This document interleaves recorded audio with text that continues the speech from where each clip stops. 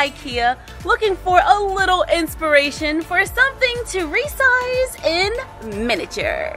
I love Ikea, and I love it even more in miniature. Just found a hat and coat stand. We could easily make this out of some wooden dowels. Really, really simple craft.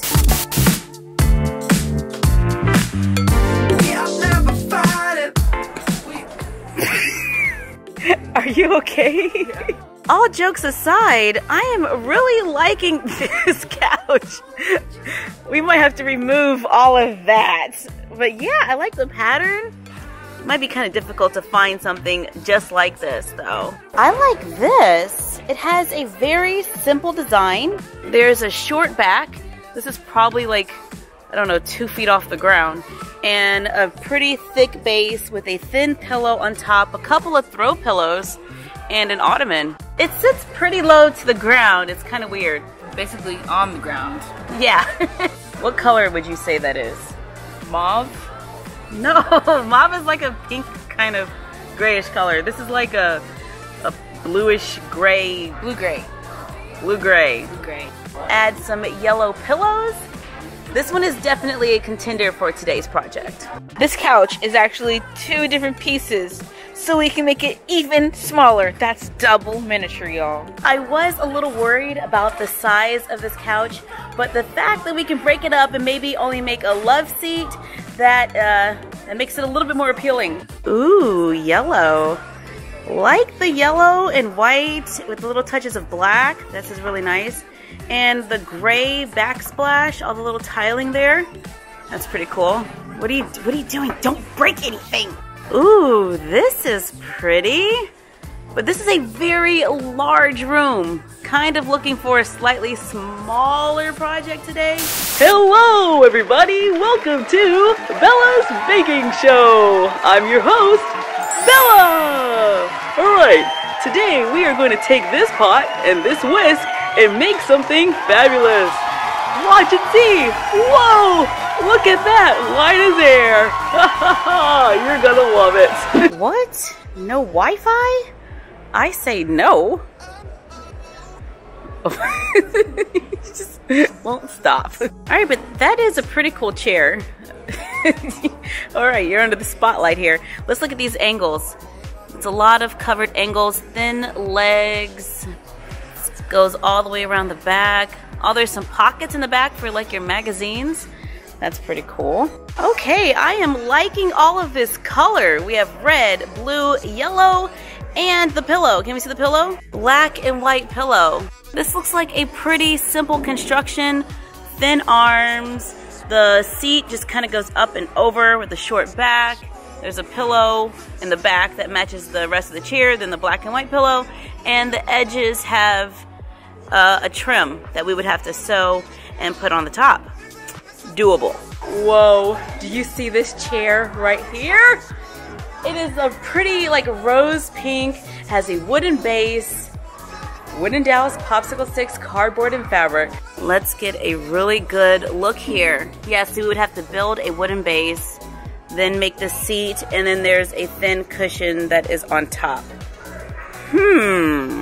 Here's a very, very simple wooden table. We got 2 circles on the top with wooden legs. That would be a very, very easy project to do.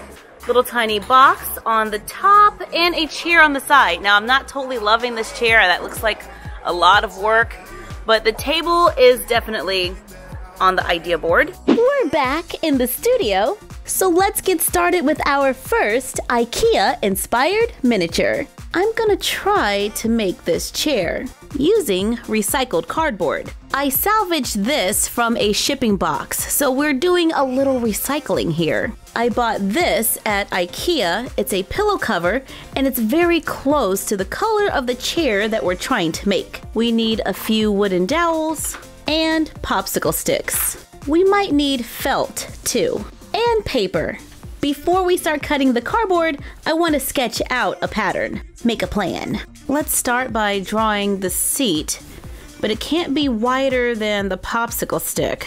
So that looks about right. I'm making my seat 2.5 inches deep.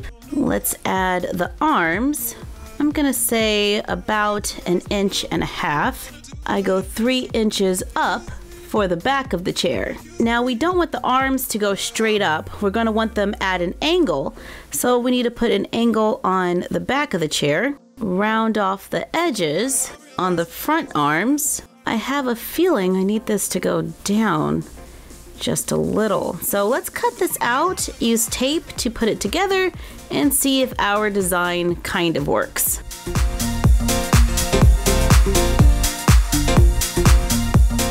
Fold on the lines. The arms are gonna curve a little to fit the side. Use a little tape, and we have an idea of how our chair is going to look. We can make some adjustments. I'm gonna round off these corners a little, cut the tape, fold it in half, take another piece of paper, fold it in half, place the folded edge of the cutout on the folded edge of the paper, trace around it, cut on the line drawn to make our pattern. Place it on cardboard, trace around it, carefully cut it out to make the base for the chair. Let's draw a few lines so we know where it needs to bend.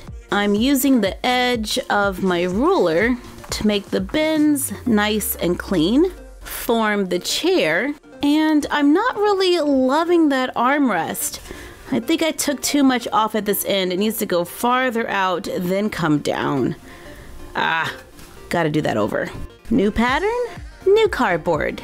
I like this a lot better, and I shorten the back a little. Take the pattern and the pillow cover, turn the pillow cover inside out, place it onto the fabric, trace around it, remove the pattern, add a seam allowance going all the way around, remove the pattern, pin the 2 layers of the pillow cover together, cut it out. Now we have the fabric for our chair. To give it a little cushion, I'm using felt. I'm gonna glue this right onto the cardboard using hot glue. Gotta work fast to keep the glue smooth, and I put it in the corners so that the felt sticks to them. Trim off the excess, repeat on the other side so it is covered with felt. Take the pink fabric. I'm gonna sew a straight line starting about here, and then I will end about there. My pink thread is not an exact match, but I think it'll work. The drawn line will help me to keep my stitches straight. When I start sewing, I go forward a little, then I reverse and go back, and then forward to lock my stitch. Continue going around the line, stop at the marked spot, then go forward and backwards a few times to lock the stitch. Remove the pins, make small cuts in the corners. When the fabric goes in, when the angle is out, we're gonna cut those corners off. And everywhere it bends, we make little tiny cuts, making sure that you do not cut your thread. Flip it right side out, bend the cardboard to fit inside. This takes a little bit of work. Use the end of a paintbrush to help smooth it out and push the cardboard into all of the corners. It would have helped if this fabric had a little bit of stretch, but we totally got it to work. I'm gonna put a little bit of glue in my corners to try to reduce the fabric from bunching up too much. Use a needle and thread to stitch the opening closed. I kept my stitches close together, hoping that it would make it a little neater. Line the armrest up with the back of the chair. Use a needle and thread to sew them together. Bend the arms so they make a curve, giving us a pretty good shape for our chair. Cut a wooden dowel into 3-inch pieces, sand the ends round, glue them onto the sides for some pretty wobbly legs. I want to use a popsicle stick to create some support, however it's not quite long enough. So I'm using a super jumbo craft stick, cut it right down the middle to make a longer popsicle stick. Measure the length needed under the chair, cut the ends at an angle, cut the other half of the craft stick into 2 smaller pieces, glue them onto the ends, then glue it underneath, glue the legs onto the sides to give our chair some much needed support. Fold over the arms from the pattern and the back of the chair. I'm gonna make everything fit inside the seat. Place it on leftover material from the pillow cover, trace around it, add a seam allowance, use pins to hold the 2 layers of fabric together, cut it out, place it on felt, cut around it, sew a straight stitch going all the way around, leaving an opening, trim off the corners, flip it between the 2 layers of pink fabric, sew the opening closed to make a cushion for the chair, completing our resized IKEA chair that totally works as a phone stand. Check out our Instagram at My Froggy Stuff for other ideas on how to use miniatures. Thank you for joining us while we resized it. Like, comment, share, and subscribe. Don't forget to ring the bell and follow us on Instagram at My Froggy Stuff and the Frog Vlog. And you're done. Happy crafting! I'm not gonna be silent in this very way.